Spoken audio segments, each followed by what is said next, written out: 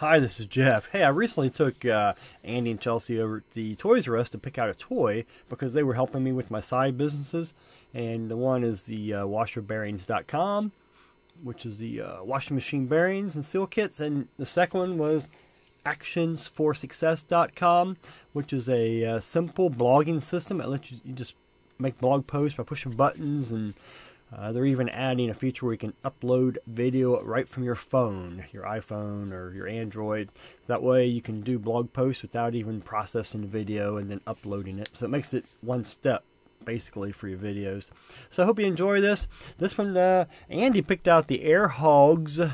It's a RC submarine and actually works in water. It's pretty cool. I hope you enjoy it. Thanks. Okay, here's the Hog submarine. If I get on it, there it is. It will dive and surface, and it will go forward, backwards, left, right. It's a pretty neat little device. There it's sitting on top of the water, and we can go ahead and tell it to dive. We've got a mission to go on. We're going to dive. There, it's going under. It does have a red LED, let you know it's on. It's small, it's about 3 inches long maybe. It's not real big. It's a pretty cool little piece of technology there. Alright, and I'll show it close up too. It's got a little propeller on the back, plus it's got two thruster. It has a thruster that'll actually send it out to left or right. That's how it steers. It's pretty cool for being so small. So right there it's submerged. Go ahead and surface again. Break it some air. There.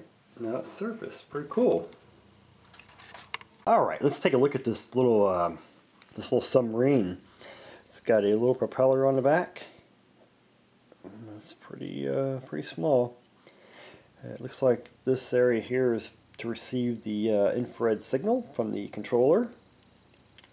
And just got this little section on the bottom here.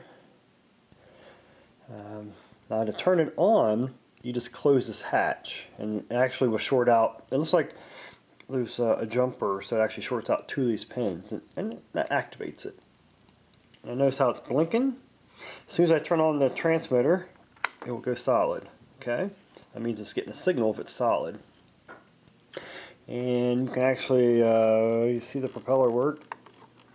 There's forward, reverse, left, right. Now left, right, I believe is from here. I think it's this little pump. It actually pumps water out this side, or pumps water out this side to make the back end swing around. I think that's how the steering works. Dive. You have a button up here.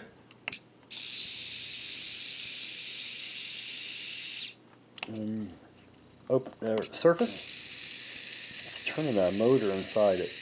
It must be opening up a valve or something to let air in or let water in.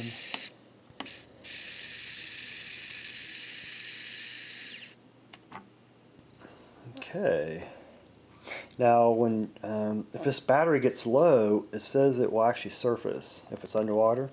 So turn it off. You open the hatch up, and let's say we want to charge it back up. You just take this plug and you plug it in like that. Now notice the display went to charge mode.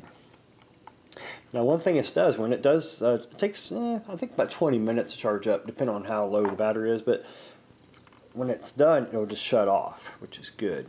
I was hoping it wouldn't go to the green light because then it would be discharging the battery. So it does shut off after the submarine is charged. So that's pretty cool, I like it. So yeah, overall I think it's a pretty cool little submarine. So I hope you enjoyed this review of the Hogs submarine. And if you have any questions, go ahead and leave a comment below. Thank you. This is Jeff Hartman. Bye-bye.